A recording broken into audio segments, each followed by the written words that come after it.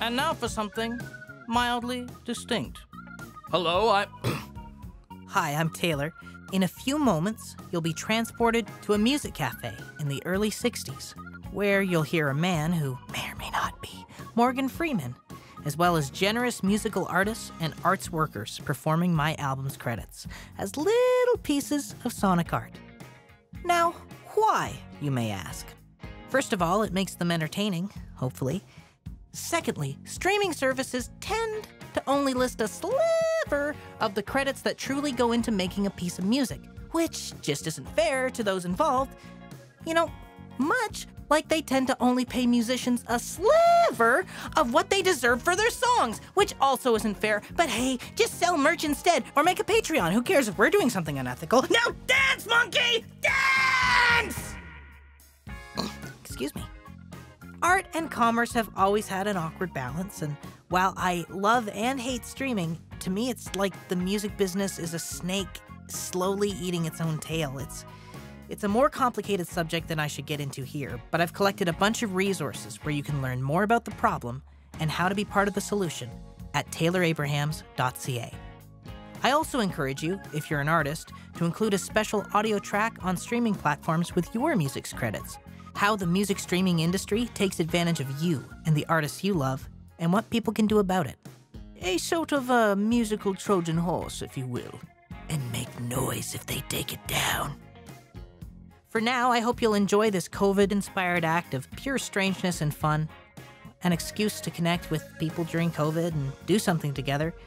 On another level, a battle cry to create a system that allows artists on the margins to have a fair shake at being the kinds of artists they deserve to be.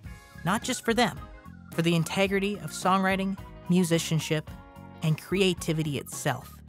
I believe a world where artists suffer is eventually a world where everyone does. But that's enough of me. Now here's more of me. Or skip to Morgan, he's in 3 minutes.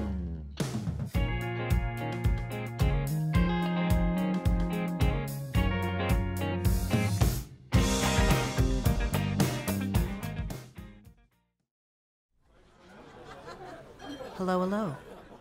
This is Taylor Abrahamse in Greenwich Village. It's 1962, or at least it may as well be, because hindsight is 2020. Thank you, pre-recorded snaps of me, because I am so lonely.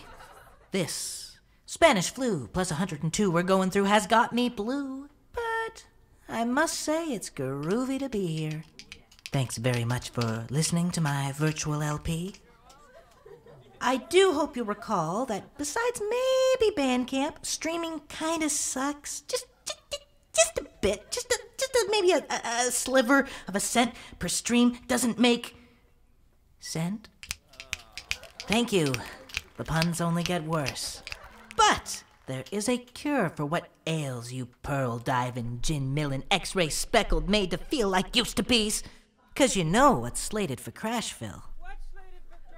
This immaculate vocal frying talking about bones, baby-voiced, over-calculated, over-saturated, over-dramatic minimalist because they're forced into poverty and or apathy, but pretending it was a creative choice mixed bag of a festering zit of a 2020 music industry!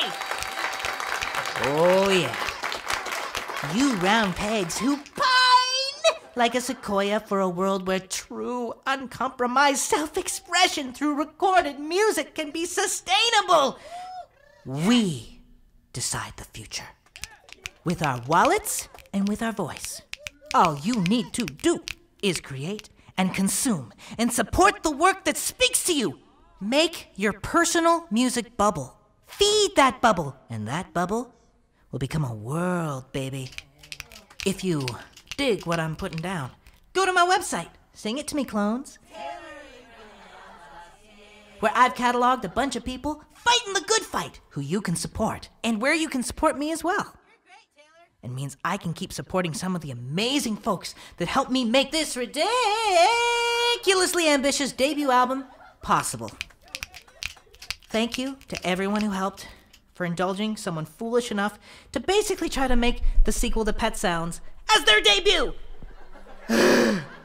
Last thing, before we get to the bonus tracks, because streaming services barely list any of the credits, unlike the vastly superior minidisc, I want to say, it can be hard to know who did what on an album. So, I decided to set a new precedent to help make this right. The full credits are also on my website. However, for the ear aficionados, I told you they get worse. Sit back, relax, smoke a J, and enjoy this cafe musical and spoken word performance of the album's credits by a slew of gracious talent.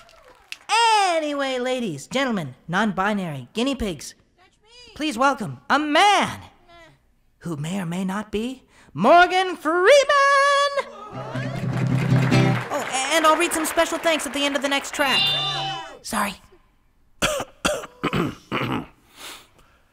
Hello, this is Morgan Freeman.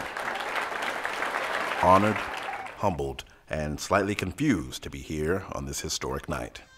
Taylor, give me some mood. Oh yeah. To keep this behemoth shorter, we'll start with some overall credits that are consistent across the record, unless otherwise stated.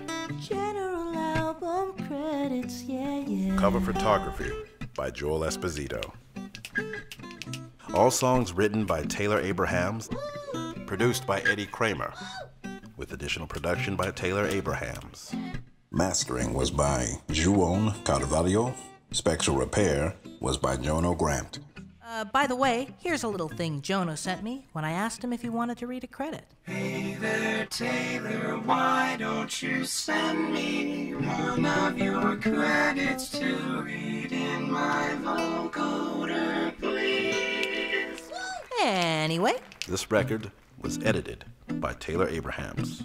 Pre-production. Pre-production recording happened at Silverthorne Studios in Jam Space, Toronto. Engineered and mixed by Mariana Hutton and Taylor Abrahamse. Bed tracking.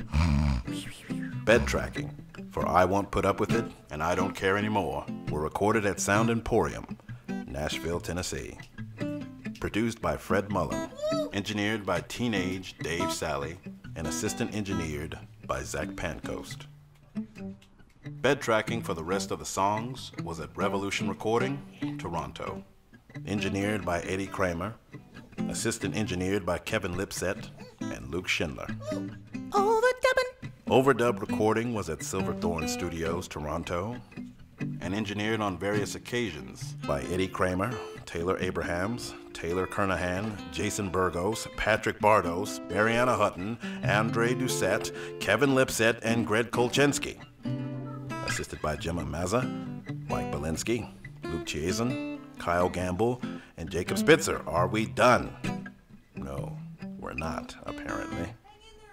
Additional overdub recording at Elmo Studio B was engineered by Eddie Kramer, assisted by Andre Doucette and Clifton David Broadbridge. Mixing at Elmo Studio B was by Eddie Kramer, assisted by Andre Doucette and Clifton David Broadbridge. Mixing at Silverthorne Studios was by Eddie Kramer, Taylor Kernahan, Taylor Abrahamse, Patrick Rickshaw Bardos, Jason Burgos, and Mariana Hutton. Thanks so much, Captain Morgan. You think I'm Captain Morgan? Like the spiced rum? No, I meant... Well, guess what, Chode? I've got a bomb. A metaphorical bomb. Morgan Freeman was played by me, Wesley Griffin. The mystique is broken. Find me on Facebook at The Magic Voice of Mr. Griff.